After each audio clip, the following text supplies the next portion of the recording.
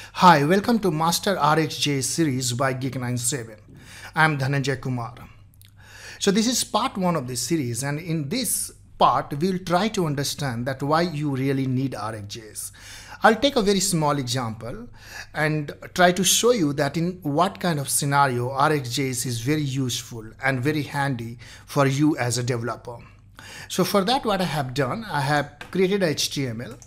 And this is pure HTML, JavaScript, CSS application. It does not have any framework such that Angular or React in it. It is pure HTML, CSS and JavaScript based application. And we'll try to learn concepts of rxjs without using any framework, at least in some parts of this series. So here I have 2 buttons and 2 div, and as these buttons suggest, display product and update product.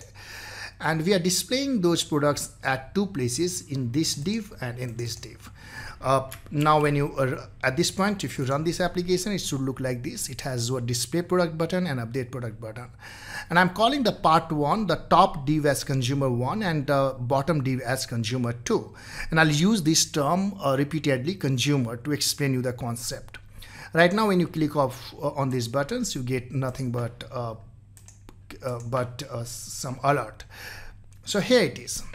Now let us go ahead and try to understand that why rxjs is useful.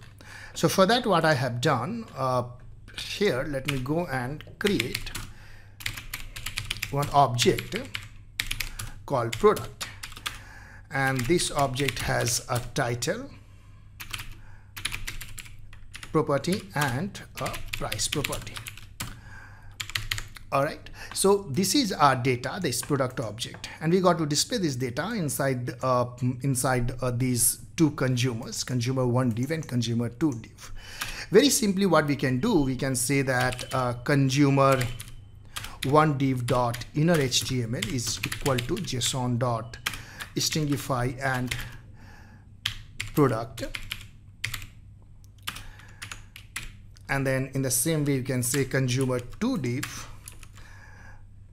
and inner.html is set to JSON.stringify of product. At this point, when you run the application, you should be able to get this title and book. Now what is happening in this scenario, try to understand that product is like a source, and there are 2 consumers of that product, consumer 1 and consumer 2, and they are we are pulling the information from there and putting it into these consumers, which we are doing in line number 12 and line number 13. So here product is source and these 2 divs are consumers. Now let's go to this update button, and let us say that we update a price of product, and for that let's say let updated price is equal to, it starts with 300. Here you are saying that updated price is equal to updated price plus 100, and then product dot price is equal to updated price. So what is happening here, that we are changing the state of the source. Here this product is changed right here in line number 25. And keep in mind that this source product has 2 consumers in line number 14 and line number 15. So that product object has 2 consumers, div, consumer 1 div and consumer 2 div. Now due to some external click, state of this source is changed right here. Now what is happening when you run this? And before that, let's try to console log product here. So here you see that now when you run this application, and let me clean this, you see that due to initial state, these 2 consumer has the information title book price 200 and title book price 200. Now when you click on update product, the state of source is being changed, which you can see here. Now the product has price value equal to 800, but the consumers are not notified for that. Consumers has no idea that the source state has been changed. The value inside source has been changed. And this is how normal programming works. This is how pull approach works. In the normal programming, in the pull approach, it is responsibility of these consumers, consumer 1 and consumer 2, is to go and find out where the state of source, where the information inside source object has been changed or not. If they are not doing their responsibility, they would not get the updated data, as you see in this example. Now we have a display product, so let's go here to display product button, and here we can say, okay, we'll just take this again and put it here. So now what we are doing here, it should solve our problem right here, and this update product is being updated, the source is updated. Now when you click on this display product, actually you are pulling information from the source, and you pull the information, and right now you have that updated information inside these consumers. Again, product is updated. Again, these consumers are lagging behind until they don't pull the information from the source. You click on this display and you get the updated data. This is how pull approach works. In the pull approach, always the responsibility to get the state of the source lies on the consumers. Here I have taken example of object. It could be a function, it could be a iterate generator, and we would come to that. Now how we can solve that, how rxjs solve this problem.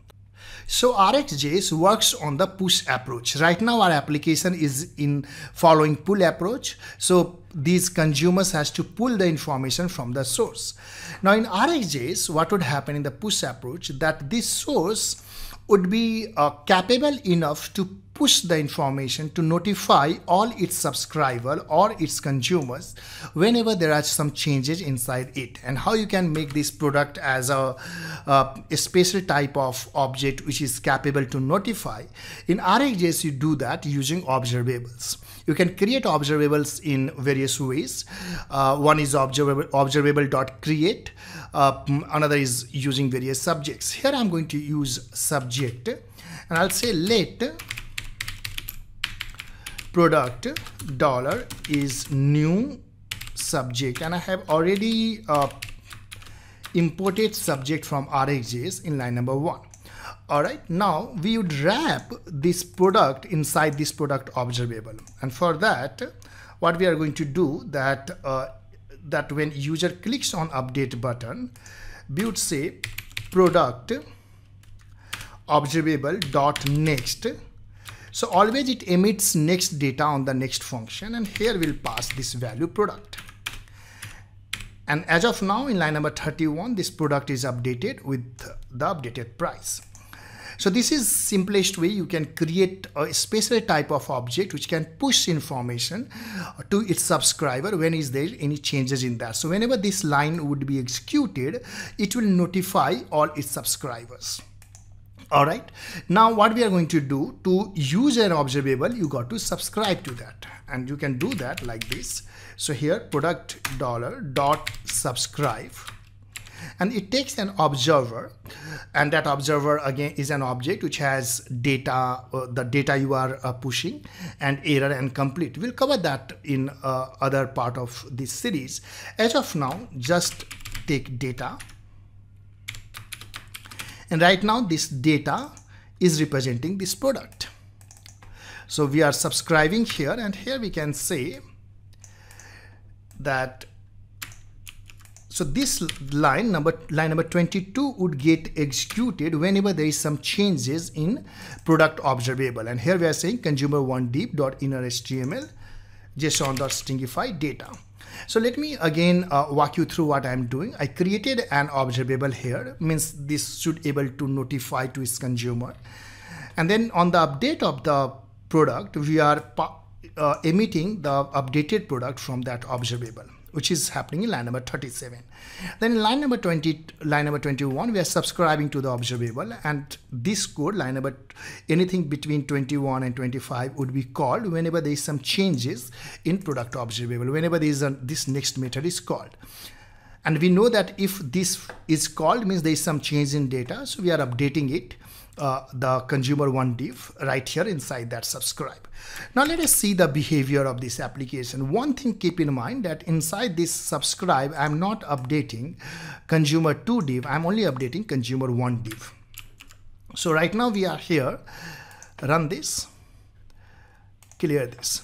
You see that you have title book price 200, title book price 200. When you click on update product, what would happen? Product would get updated and observable would emit the next data. And observable would emit next data, and that next data is being subscribed by consumer one, but not being subscribed, is subscribed, and consumer one is being updated, but consumer two is not updated there. So when you do update product, you see that you don't have to call display product. Automatically it is working fine and you are getting updated data. And since it is not inside that subscribe, it is not getting notified, and you have to click on display product to get the updated value. So this is update product, display product, like that. To fix that, let's move this also here. All right, and then what I'm going to do, I'm going to get rid of this display product, display button completely. So we won't have display button anymore in our application. So comment this here, and also let's comment this and then comment this. Now we don't have display button, we are not pulling information. Right now our application looks like this. And keep in mind that these consumers are have one source product, and when we click on that update product, that source is being updated, and since that is an observable, it is capable enough to notify, and we are then subscribing to that change and updating these DOM elements, and this is working perfectly fine.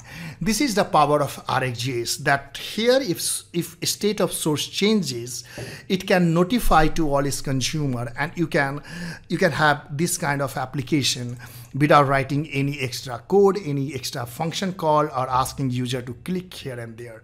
This is called reactive programming. This is rxjs. So I want you to rewatch this video and try to understand that what kind of problem, a basic problem rxjs solves. And I will see you in the next part of this Master rxjs series. Thank you so much for watching it, and please do not forget to subscribe this channel. Thank you.